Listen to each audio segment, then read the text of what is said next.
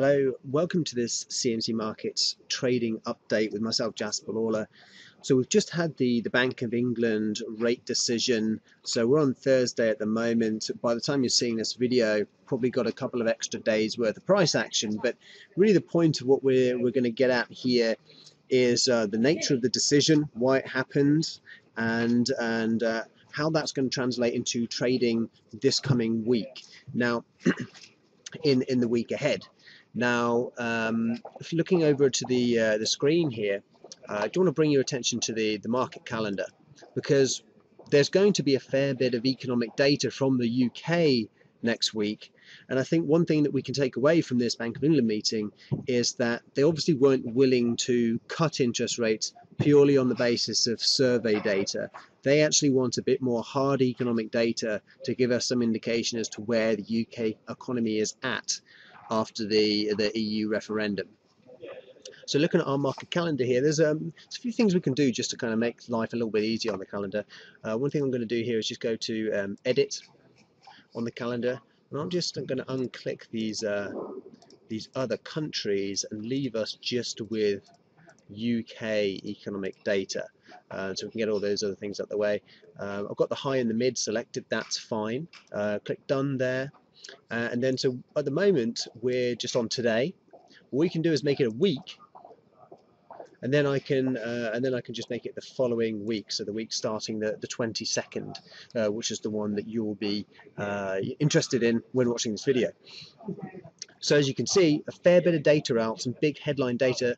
Number one being inflation, the CPI, and so really what we want to see here is how inflation has been impacted by this drop in the pound. By default, a drop in the pound is going to be a positive for creating inflation. So obviously a rise in inflation should be a reason for the Bank of England to be a bit more wary about rising interest, about cutting interest rates. You know, really when you see higher inflation, that would be the time to raise interest rates. Now, actually, the Bank of England let inflation sit about 5% for around a year, not following the financial crisis, and left rates at 0.5%. So, a bit of historical precedent to say that's not the case. We've got the various measures of inflation.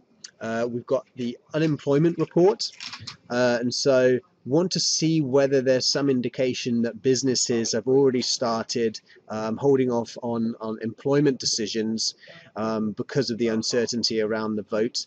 Now, this data is going to be more pertaining to prior to the Brexit decision, but it will still give the Bank of England a little bit of colour onto whether they whether the economy is indeed being impacted by the Brexit. And then following that, we've got retail sales.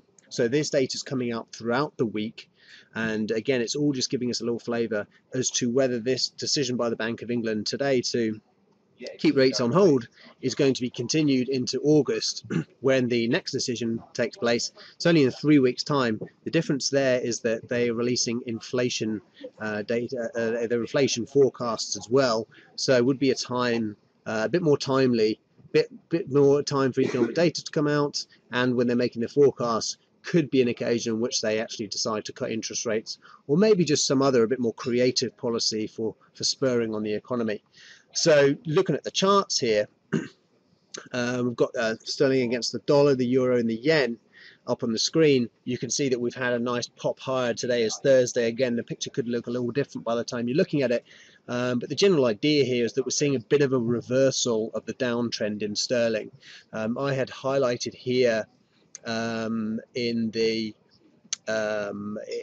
chart forum a few days ago that we had pretty much what was akin to a false break below the 130 level, and that it seems like there's some RSI divergence, a small lower low being formed in the RSI here. So the sticklers would say that maybe it's not divergence.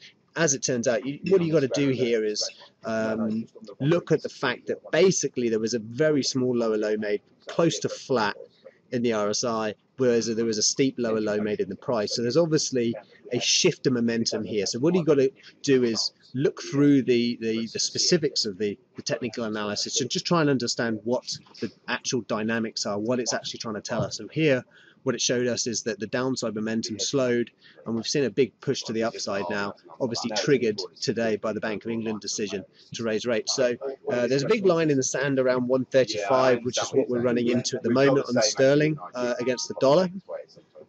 And there's a similar line in the sand, I think, on sterling yen, which is this formerly declining trend line underneath the price here, which kind of capped this channel, which we dropped through on the Brexit vote. So in and around that sort of 144.25 area, I would say, on sterling yen. And then looking at euro cable, if this increase in value in the pound is to continue and we see euro sterling continue to drop, then this former high from back in April, around 81.20, would be an area to look at here if we can extend this current level of strength. The Bank of England have kind of signalled that August is a possibility for a rate cut, so there's probably only so far that this sterling strength can go. But for the moment, you know, all bets are off. It looks like the Bank of England aren't going to get too aggressive, and so that gives sterling, especially when we've got a bit more political stability now, some room to move a bit higher. And so, you know, we've had a good jump so far, possibility of a pullback, but the trend, the overall kind of larger downtrend in cable seems to like it has a bit more room to retrace a bit further.